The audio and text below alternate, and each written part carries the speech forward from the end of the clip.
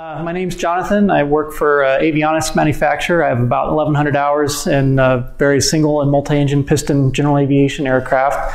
And when I came to upset recovery training, I was hoping to develop my tools to get out of an upset situation. And I've been given those tools, given the confidence to identify a situation, get myself out of it methodically. And I even realized that some of the maneuvers that I'd been doing were probably a little bit more prone to an upset happening than I had thought they were. So I'm leaving here with much more knowledge, confidence, and a better pilot for it.